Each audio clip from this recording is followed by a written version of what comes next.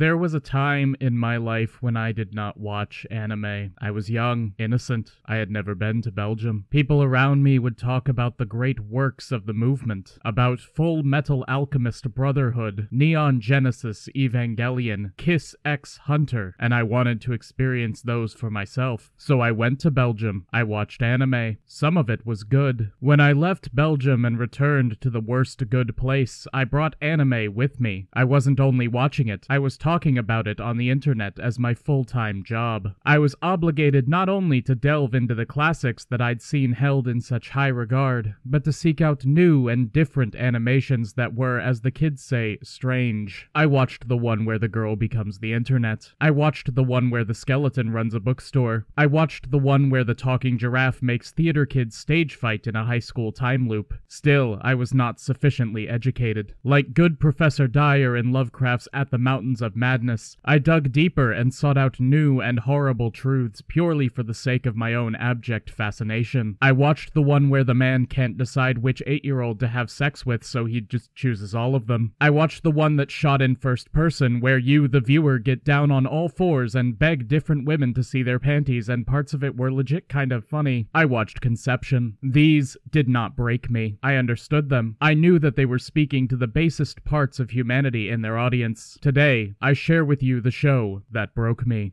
Jingai-san no Yome is based on an ongoing 4-panel manga series, which means that despite my having seen all of it, there is still more of it. There is no official English translation, but this website translates the title as The Evildoer's Wife, though Wikipedia seems to prefer Non-Human Creature's Wife. My anime list classifies it as a romance show, a comedy, and a fantasy. It is a horror, wrapped in a cute exterior that reveals more darkness the longer it watches you. Let us begin. Episode 1! Jingai-san no Yome. This is 16-year-old Tomori Hinawa. In 2.5 minutes, he will be married to a Moomin. We start with a montage of the boy leaving his bed and preparing for school, where nothing out of the ordinary will happen. His hair lets the viewer know that he has a bright future ahead of him as a Yu-Gi-Oh! Sidekick. While trying to engage in learning, he is summoned to the faculty room by this woman, the one who sells the children. Recently, a thing visited her office, flipping through middle school yearbooks in hopes of finding a wife. Yes, a wife. Marriage, true love. After thoroughly perusing the catalog of child brides, poor Tomori Hinawa was chosen. We see his face, growing ever closer as the camera zooms in, his cold eyes staring unendingly at the future. Episode 2!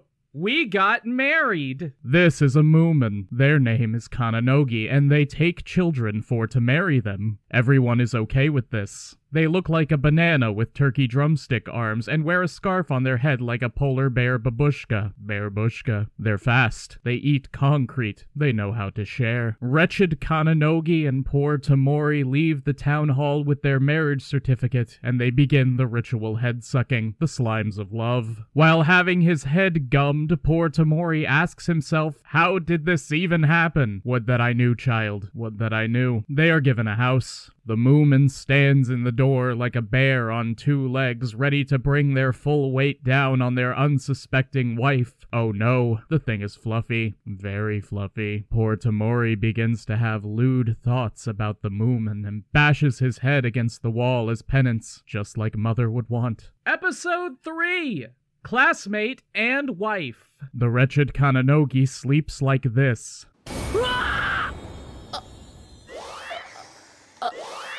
They follow their new child bride to school, only to be stopped at the entrance. Though seemingly unable to enter the halls of learning, the wretched Kananogi does have some means of pressing their nose against the 3rd-floor window to watch their poor love. This is horrifying to everyone. Everyone except for poor Sora Hikurakawa. They're still in that phase where they want to admire their wives, he says, as the wretched Kananogi pushes their face against the glass barrier that separates them from the children. Poor Sora jokes that he is also a member of the Wives Club, hiding his pain behind a bright smile. Poor Sora is married. He is married to this, a balding Pokemon. Their name is Fuwai, and they bathe together every day, with poor Sora massaging new hair growth formulae into Fuwai's decrepit scalp night after night. Poor Tomori Hinawa is jealous of this. Episode 4! Transfer Student and Wife. In this episode, we learn that the wretched Kananogi has teeth. Daily, poor Tomori will make dinner for the concrete-eating freak to whom he is married. The wretched Kananogi does not eat the dinner, he eats concrete. But as a show of appreciation, he will inundate his spouse's head with the slimes of love, putting him into a state of pseudo-sexual bliss. Poor Sora thinks that this is weird. There is a new student at the school, a new disciple of learning. Their name is Tsukitsuka. They do not have a face. They do not have anything. Nothing but their young wife. Poor Ichiya Mokusaibashi, a boy described as gloomy, sinister, and unnecessarily tall. He is a gruff character and independent, but upon seeing Tsukitsuka for the first time and acknowledging their lack of physical form as the embodiment of perfection, poor Ichiya ejaculated on the spot and begged the ball of ribbons for marriage. Unsatisfied with his husband's blank non-stare and longing to know their true feelings, he creates a face for his love in permanent marker. They seem happy. Episode 5, Falling, Day by Day. Poor Tomori reveals to poor Sora that the wretched Kananogi has begun watching him poop and bathe. Poor Sora begins to sob with jealousy as Fuwai looks at him like, dude, what the heck, bro, that's messed up, man. Like, whoa, like that is not a healthy relationship dynamic, my dude, my man, like, bro. We flash back, tumbling into the past to the moment when Fuwai chose poor Sora to be their wife. The child is overjoyed, saying, "This is the first time someone's picked me." I overflow with questions. Instantly, Fuwai regrets the decision. They wanted a rad punk skater child with Tony Hawk tattoos and a half-baked attitude, and instead received a clingy, insecure twink of a boy with half of his first chest hair still stored in a box under his bed. Mistake. Cut to poor Tomori being watched in the bath. He considers with some embarrassment the idea of his husband seeing his naked body, then confirms the horrid truth that the wretched Kananogi is always technically naked. Moomin schlong. With his brief moment of puritanical hesitation temporarily abated, poor Tomori invites his husband to bathe. They're fast. They use their head covering to lather. Poor Tomori catches sight of the wretched Kananogi's tail in the bathwater, freely floating amidst the clean, back and forth as the hair of a mermaid in the ocean brine, and fleeing the lavatory, poor Tomori discovers that he is not in fact straight, but hair-sexual. Yes, hair-sexual. A disciple of Heros. A pun that works just as well in English as it does in Japanese, which is neat. Episode 6, Exchanging Rings. Husbands are hot. Wives are hot. Marriage is all the rage. People are doing it for fakesies now. So much so that it's becoming a problem. A government problem. Poor Tomori is asked by the woman who sells the children to find some way of proving that the marriage that she arranged between this child and this Moomin is a legitimate one. The wedding is on. A glorious day. There are photographers and Pokemon, and Tsukitsuka seems happy at least. Poor Tomori sits in his husband's arms, cheering to the assembled crowd that this is the best day of his life, before cans are tied to Kananogi's rump and they rocket away from the scene like Buzz Lightyear rocketing away from that scene. Fast. The other poor wives, caught up in the passionate flames of matrimony, also catch wedding fever, desiring the informal social recognition of what has heretofore been a largely legal union. Tsukitsuka is frightened. The wretched Kananogi and poor Tomori, separated from their friends, walk down the streets as husband and wife, happily eating tin cans and snuggling into that soft, intoxicating fur. Episode 7, Our first summer. いよいよ夏休みですね。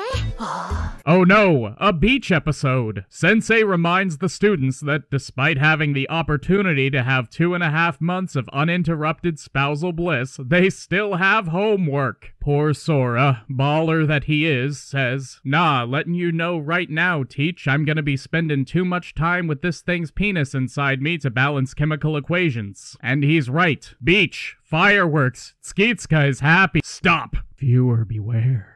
You're in for a scare. Our poor group hears from poor Ichiya that couples who walk through dark tunnels together become closer. They would like that. Our group wants to be close. Confrontation! Another man has bumped into the wretched Kananogi and felt his soft, supple, and arousingly furry body. That can't stand. 2.5 months pass. Summer vacation is over. We return to North Jingu High School without a single panning shot of Kananogi in a bikini. Bakananogi-kini. Alert! There is a new man. He's handsome, smart, everything that poor Tamori could have been. Just as King Solo Man split the Gordian baby in twain, this man has 2 husbands. Their names are Roku and Nana, and they are both married to Student Council President Giga-Chad Tsuchiki Yosei Tetsushi. They like his glasses, regard his smile, his elegant rectangular frames, his tasteful neck ornament, and the depleted battery of his polo shirt.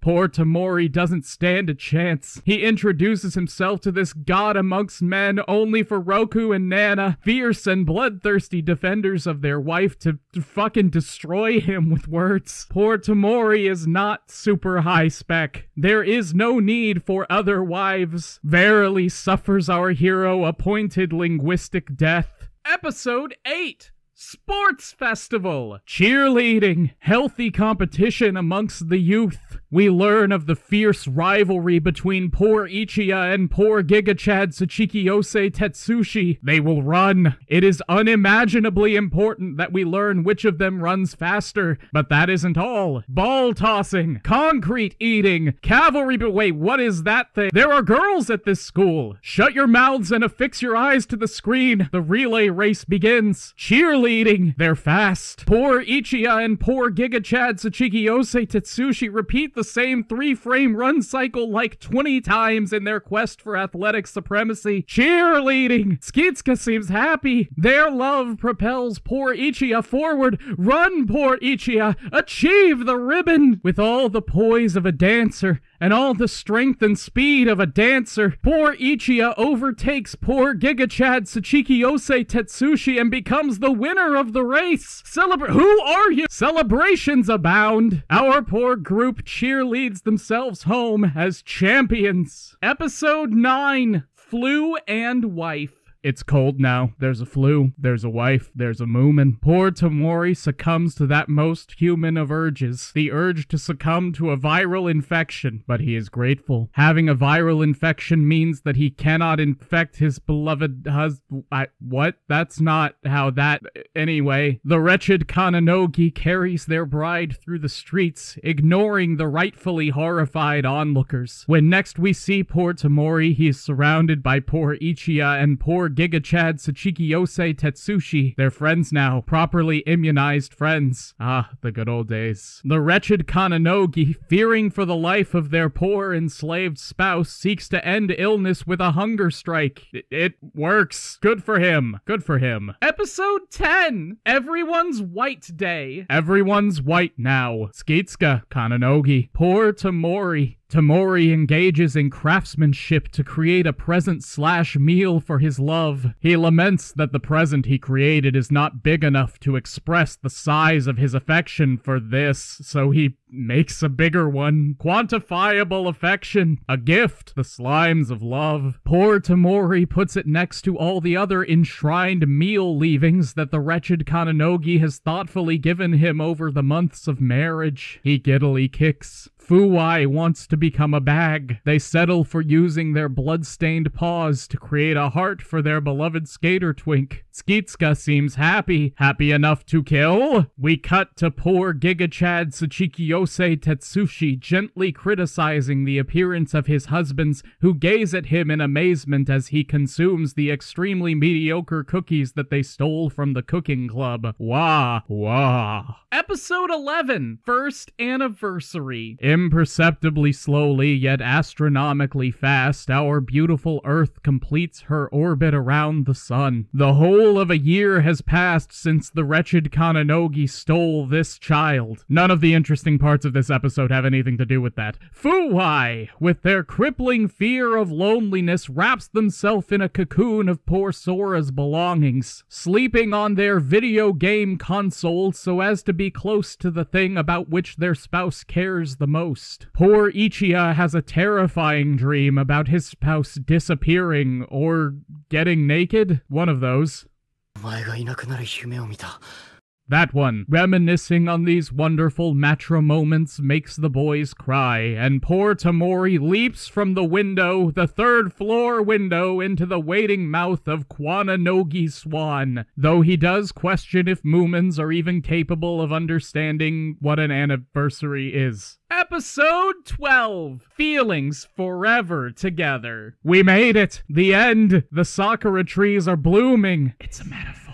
It starts to rain. It's a metaphor. We cut to the title card of poor Tamori looking sad as the creature holds an umbrella above his head. It's a metaphor. A harsh storm threatens to metaphorically destroy the metaphorical cherry blossoms, so the wretched Kananogi slips out of his home to fastly run to where the cherry blossom is and hold their umbrella over it to keep it safe and dry. It's a metaphor. They stand, unflinching against the torrential rains, protecting innocent beauty against the harsh and apathetic ravages of nature, but soft. The rain stops, not because of this at all, but instead because Roku and Nana yelled at God. You go, creatures. Philip Pullman would be proud. The gang gathers for a cherry blossom viewing. Skitsuka seems happy. It's because they reproduced last night. Then, what's this? A party for poor Tamori's birthday. Since when poor Tamori's birthday. Pop the poppers, shake the maracas. No longer is poor Tamori a Moomin's 16-year-old child bride. He is now a Moomin's 17-year-old child bride. I love a character arc. What are you? The wretched Kananogi takes one more chance to stare blankly at the viewer, then turns their attention to their wife.